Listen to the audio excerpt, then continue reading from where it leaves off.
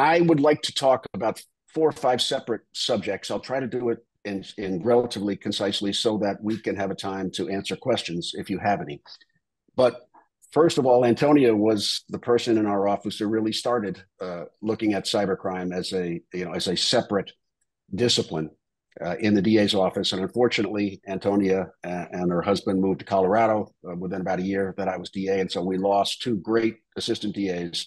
But the work that she started was something that I very much wanted to continue and expand upon and did. When I was running for DA back in 2009, one of the areas that I knew was going to be a important area of competence that the Manhattan DA's office should not just be able to handle, but lead in, was in cybercrime. Now, old school, computer crime when I was an assistant DA was actually stealing desktops out of the back doors of offices. And we've come 1,000 miles since then in terms of the complexity of the issues, the global nature of the issues, and the importance of the issue. And to me, I think the cybersecurity challenges we have globally are, in fact, a global crisis that we are, as a global community, not yet in a position to really say that we're winning the war. In fact, I think we're losing ground more than we are gaining ground, particularly in less developed countries. But in any event, when I became the DA, the first thing I did, and what I would just throw out as a discussion point for all of you, is to try to figure out, how do I take what Antonio built and blow it up into a division of the office that would turn out to be integral to everything that we did in the office. And that was to not just expand the number of competent cyber investigators and prosecutors, but to build a lab, a world-class lab in the Manhattan DA's office, which we did after a period of about 3 or 4 years of working on it. We sought and got substantial funding from the city of New York. We also allotted substantial forfeiture funds, and ultimately, within, I'd say, 3 or 4 years, we had a several thousand square foot lab with world-class equipment, with a dedicated team of investigators, cyber investigators, many who were ex-military. We had NYPD detectives seconded to the unit. We had our own investigators. And so it became, by the time we were up and running, about a 75 to 80 person unit working on cybercrime at the Manhattan DA's office. So my first point is, every office is different. Every office has different challenges around how you get funding and how you balance funding.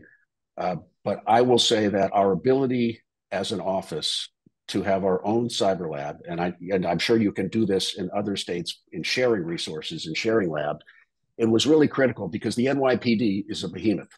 And the NYPD is also a very opinionated organization, and they do kind of what they want when they want.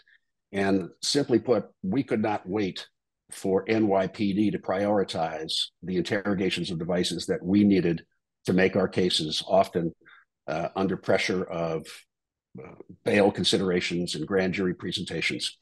And so at the end of the day, when our lab has been up and running, we did about 2,200 device interrogations a year. We I think as sophisticated as any lab, and became integral for us being able to do the work that we needed to do in cases that, as I said, and you all know, almost invariably have a digital element to them, and became very important, not just in the prosecution of our cases, but equally important, the exonerations of individuals who may about to be arrested by the NYPD or who were arrested by the NYPD because of the digital forensics we were able to do in short order. So how you get that funding is obviously a complicated matter, but what a lab might look like or how a lab might be shared between offices is something I'd be happy to talk with anyone about, either staff members or technical members or DAs themselves, because I went through all of that. And so at the end of the day, cyber became integral to our posture as a law enforcement office in New York, and obviously big city. Huge cyber risk, huge risk for state actor attacks on New York City. And so it was important that we be able to play a role supplementing the work of the federal government, but independently establishing and performing our role to protect New York City.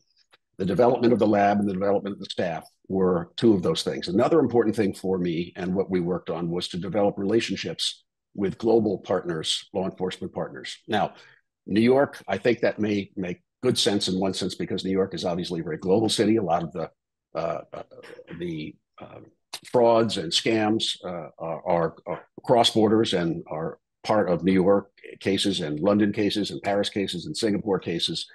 And so we built relationships with the prosecutors at Europol and investigators, Europol, Interpol, Singapore, European countries, so that we would be able to try to identify where we had overlapping investigations with those offices on the same subject matter or the same individuals. So obviously, there were grand jury issues. We had to, there were certain things that we had to be very careful about.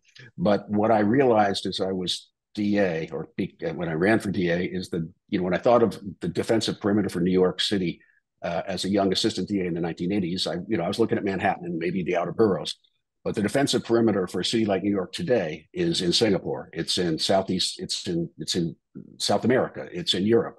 And so, in order to, for me, it was a little bit like having marker buoys all over the globe, where we could be in touch with both understanding threats that were coming from other parts of the globe that might be coming to Manhattan, as well as to partner on investigations that crossed borders.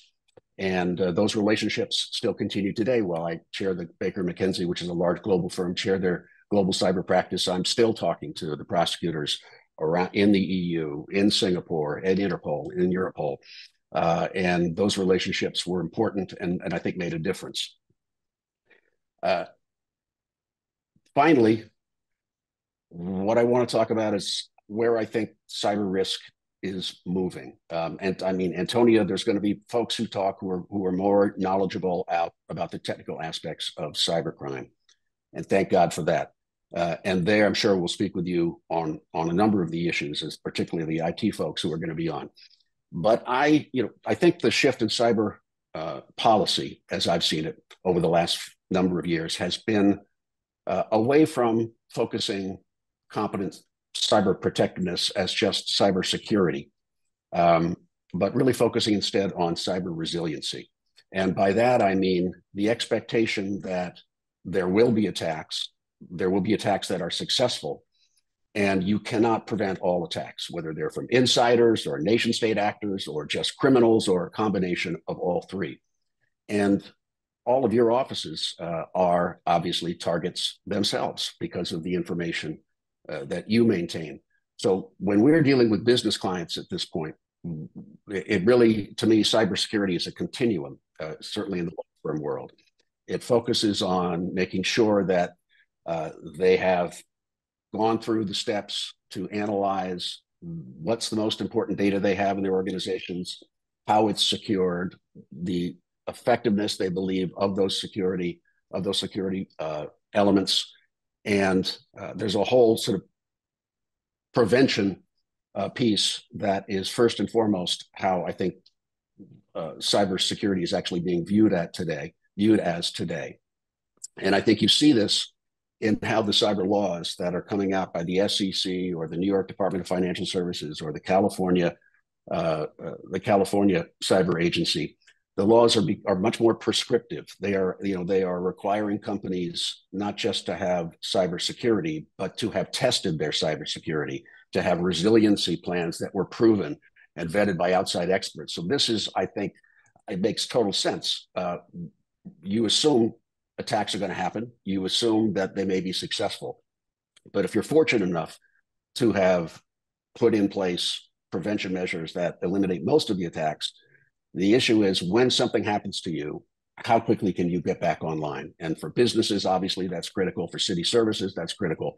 But I look at cyber resiliency as the goal today, not simply cybersecurity. And cyber resiliency has obviously many elements in it. You have 5 minutes left. Thanks. One of the most, reflecting that view, in 2017, I was sitting down with the then Chief of Intelligence of the NYPD, John Miller. And we had come back from a meeting of the Global Cyber Alliance, which, as Antonia said, it's a global not-for-profit for producing cyber solutions for pretty much small and medium-sized businesses globally. And someone asked the question, well, if New York is attacked, if its water supply is attacked, the Croton Reservoir north of the city, for example, if that's attacked in a cyber attack, which is certainly one of the infrastructure attacks that we've seen around the country, what's the plan for New York City? And the answer in 2017 was there was no plan. The NYPD knew what it would do with a hurricane. It knew what it would do if a building went down, but it didn't have a plan recognizing that an attack on critical infrastructure of one part of New York City was an attack on an ecosystem. And if the power goes out, then the subways can go down, the streetlights can go down, hospitals, power can go off. Obviously, they're backup generators, but an attack on a city's critical infrastructure can move throughout the city system. And therefore, there had to be a special kind of plan to deal with that kind of risk and the resiliency to come back from an attack. So what we did, quite simply, and I throw this out as a model, not certainly the model, but a model, is the commissioner and I got on the phone and we said, we need to do something really quickly. And we need to do something that's not going to be involved with politics with the governor. We need to get something up and running in New York City now in order to manage this cyber threat that we really have no plan for. And by plan, I mean, what are we preparing for? How do we do the preventative work? And then how do we respond and attack? So we called together in a conference room in Lower Manhattan, looking out over the Statue of Liberty, the leaders of federal, state entities, hospitals, the critical infrastructure sectors, hospitals, technology, telecommunications, finance, medicine, all the major sectors. And we got them in a room. We explained what the problem was: is that if New York City were attacked and we were not prepared for it, that is, there was no excuse for that, given what we knew. So what we did is we created a task force called the Critical Infrastructure Task Force, which was, I think, one of the first public-private partnerships focusing on cyber resiliency for critical infrastructure in a city in the United States. And we asked them to do three things. One was to train together. We went up to the IBM Cyber Range, all 35 or 40 of us, for tabletop exercises, which weren't skinny tabletop exercises. They were full-on exercises put on by IBM, where the attack might start in an attack on the power grid, and you would see it morph through the subways, the hospitals, the streetlights, and each of us in those various sectors that had responsibility for those critical sectors would then have to come in and monitor and manage and hopefully put things back online. So we trained together. We asked them to receive intel from us. And it was as simple, quite honestly, as having the cyber lead at NYPD Intel with a signal device on his mobile phone push out indicators of compromise that he saw in attacks from either the NYPD or from other sources that were coming into the NYPD. You have 1 minute left. So to give you an example, the San Francisco 49ers were, maybe a year ago, were shut down with a cyber attack. I can't remember the actor. In New York City, 4 days before the San Francisco 49ers were shut down, the NYPD had pushed out that attack, those indicators of compromise, to all the sectors in New York City so they could patch their systems and prevent and be prepared for that attack. So that's number one, how we tried to stay ahead of the curve on attacks. Now, CISA, DHS, the FBI, I think, are doing a much better job of pushing information. You still have to want to receive it, and once received, you still have to act on it. And finally, we built a facility where, in the event of a major attack, we would all come to, and we would have the monitors and the ability to communicate and manage the situation in real time. That we still have our phone lines, still have internet connections, and the like. So, I look at cybersecurity today with a slightly broader lens than I did years ago. I look at the ability of a community, whether it's a rural town or a major city, the ability of a community to be cyber resilient working together. And it makes perfect sense, I think, as a way to approach this big issue. 300 years ago, there might be a fire in a village. And in those days, every person in the village would line up from the well to the burning house, passing buckets of water to put out the house that was on fire. And they did that, I think, for two reasons. First, it was the right thing to do as a neighbor. But second, they understood that if they put out the fire of their neighbor's house, their house was better protected as well. And I think that's the approach that I urged New York, and I urge all the time, that communities take to look at the cyber resiliency issue, not just through their lens, but through the broader lens of community risk and resiliency. Because as has been said by many others, we are only as strong as our weakest link.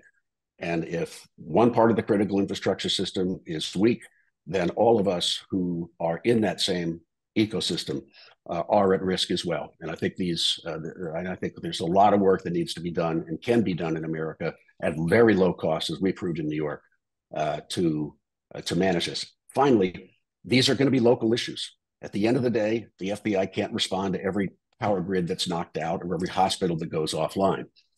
Ultimately, it's going to be your communities that are going to have to figure this out. The FBI isn't going to come riding over the hill on a white horse and save you.